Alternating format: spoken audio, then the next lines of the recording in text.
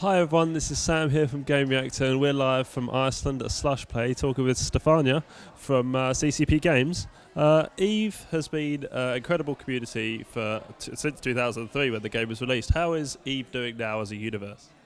So, for the last 13 years, EVE, the universe, has been a playground for both players and us, the developers at CCP.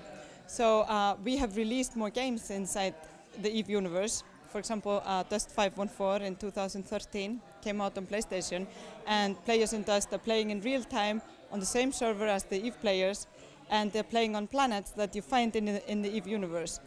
Then we move on to EVE Valkyrie.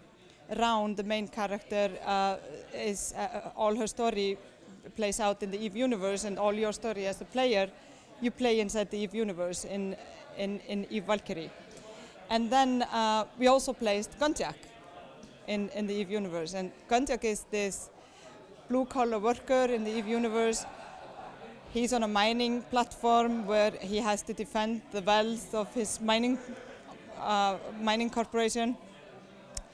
And there are enemy waves coming at him, and you can play Gunjack either on Gear VR or on Oculus or Vive, and Gunjack is also coming out on PlayStation VR.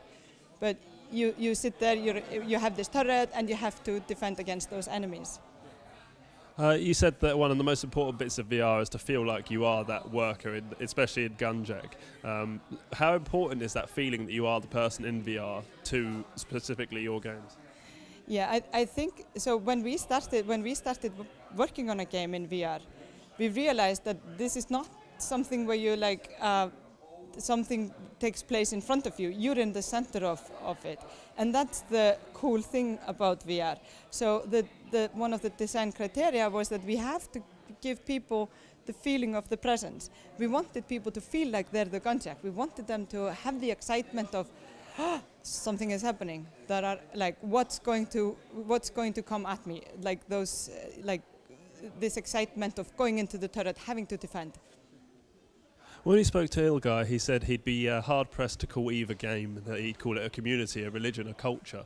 How important is the EVE community, and how much has it grown, and what is it like to see as a developer your community grow so much?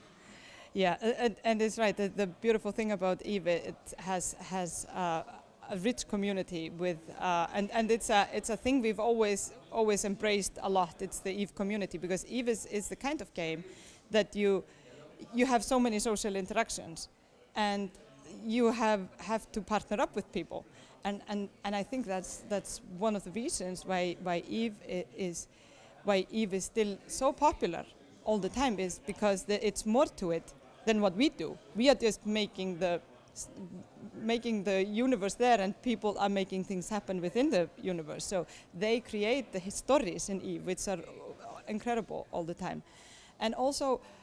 And it has somehow gotten, and we did the same with Dust.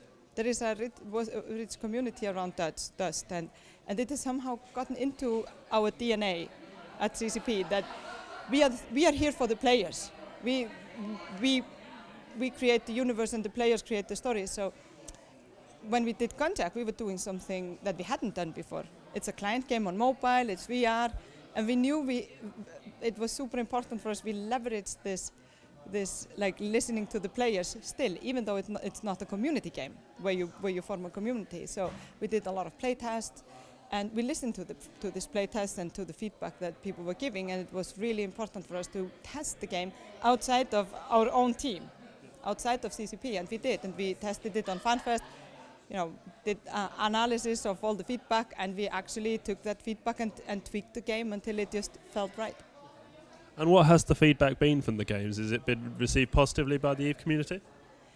Yeah, at least as far as I know. I think people are excited that this is happening in the EVE universe. People who play EVE, they love the EVE universe, and this is just adding something to it. You hinted at something called Project Arena. Could you tell us a little bit about that and what that has in store for the future?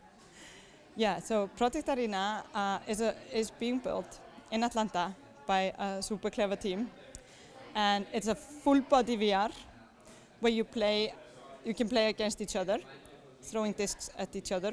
Discs are either thrown directly or they can bounce off walls, And we took these projects actually to FanFest to test it. Got super good feedback on it, and everyone just said, I wanna play this game. And this is also something that we value a lot. It's trying to get things in front of people, not always being like inside our own offices working on something. We want to get things in front of people as soon as possible, and then we know if does it make sense to build. And a Project Arena is one of those things, and it's being built in Atlanta. And you said that you were almost sort of a bit teary-eyed at some of the reviews that painted the immersion in a positive light. Are the team at CCP Games still very passionate about EVE Online, and is it a passion-driven process?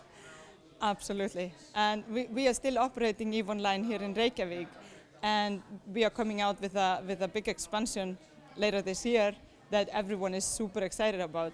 And everyone at CCP is still very passionate about EVE, and we are still passionate about keep EVE going forever. So, thank you very much. Thank you.